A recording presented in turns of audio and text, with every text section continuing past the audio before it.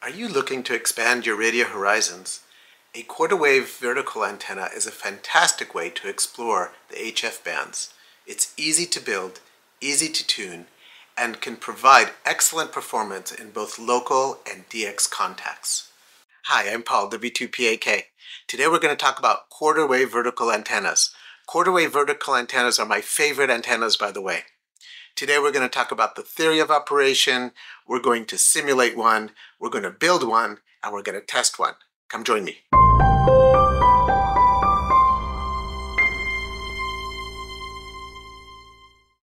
Let's talk about how a quarter wave vertical antenna works. Basically, it's very similar to a dipole antenna. The way I think about it is if you have a ground and you have a vertical antenna, and you're feeding the vertical antenna at this point. The idea is it's very similar to a dipole in that it's almost like there's a mirror image here, and you're feeding it to the ground, and the mirror image is the other part of the dipole antenna. And so that is how I think about a vertical antenna. It's not quite 100% right, but it's pretty accurate.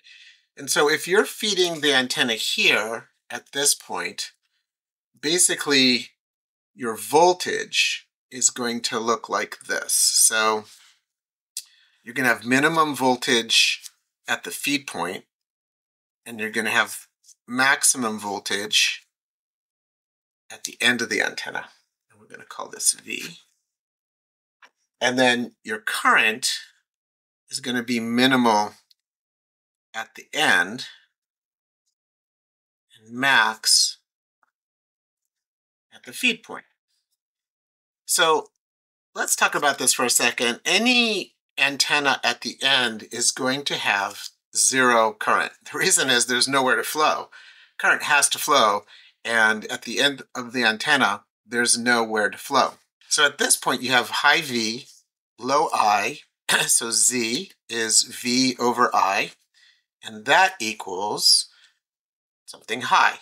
So you're going to have high impedance at this point. At this point, you have low V, high I, so Z, again, V over I. So this is going to be relatively low. And it turns out that this is somewhere between 30 and 40 ohms at this point. So you can feed it with a regular coax, a 50 ohm coax. That's kind of nice. So at this point, I like to feed it with a balun. This would go to the coax, say, and then this would go to ground, and then this, we'll talk about this ground in a second. Let's talk about radials.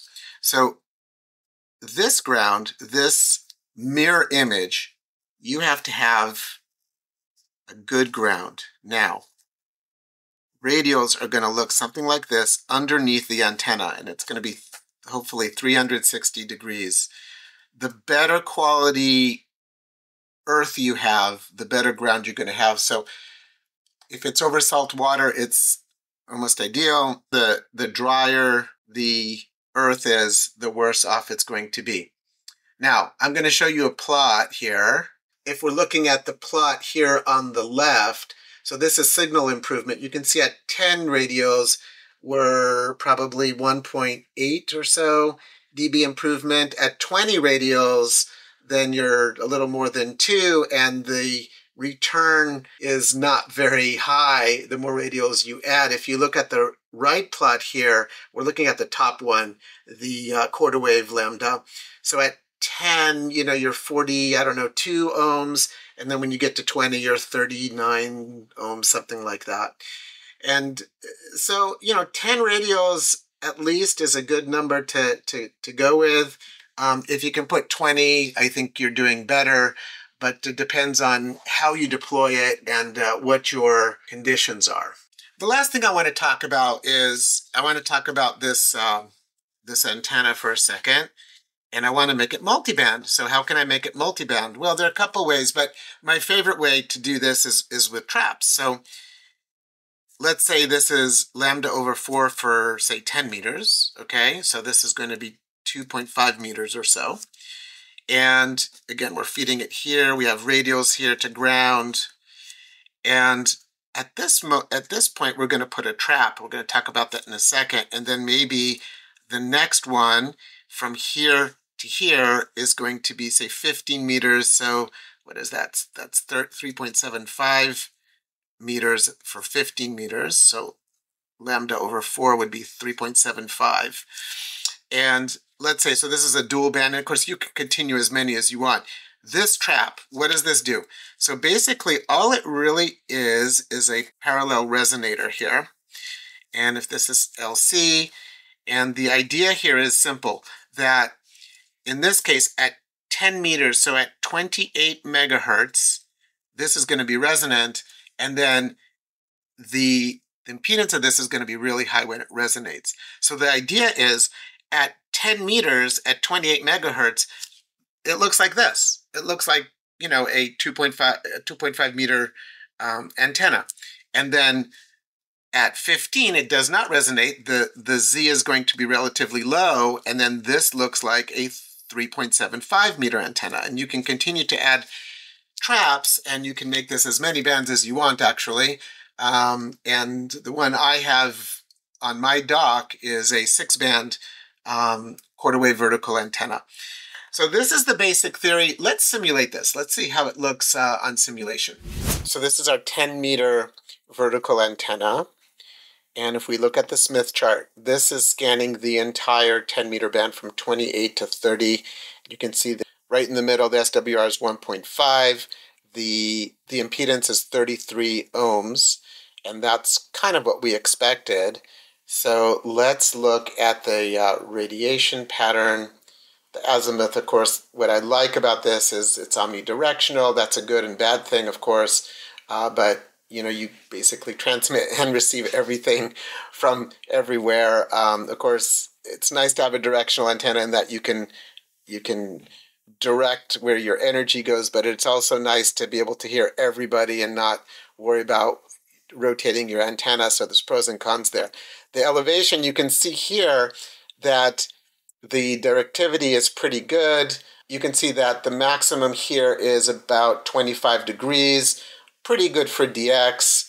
Let's look at the SWR. So less than 2 from 28.1 to all the way to 30. So pretty nice antenna. Looks good on the simulation. Let's build it. Let's see how it works. This is a balun, and you can see that I took 2.5 meters of wire and made some radials. I made 4 radials. And then it just goes up this pushing pole to 2.5 meters. And it's a very simple, it took me, I don't know, 15 minutes or so. Let's go see what the SWR looks like. So this is the SWR. You can see it goes from 1.5, let's call it, to about 2.2, 2.3, and that's the entire 10-meter band. So I ran Whisper. And Whisper is the weak signal propagation system. And you can see this is the receive side. Many stations in Europe, station in Iceland, some in South America. Pretty good receive coverage there. And then on the transmit side, you can see, there's one very Arctic and one in Australia, but also Europe, one in Africa, right off the coast there, one in South America. So pretty good on 10 meters for a very simple antenna. This was 1 watt using Whisper. I want to mention also that the balun I used is basically a common mode choke. I made a video about common mode chokes. I'll put a link in the description. Also, I want to mention that I'm going to put the lengths of different antennas for different frequencies in the description. Well, there you have it. Quarter wave vertical antennas are awesome.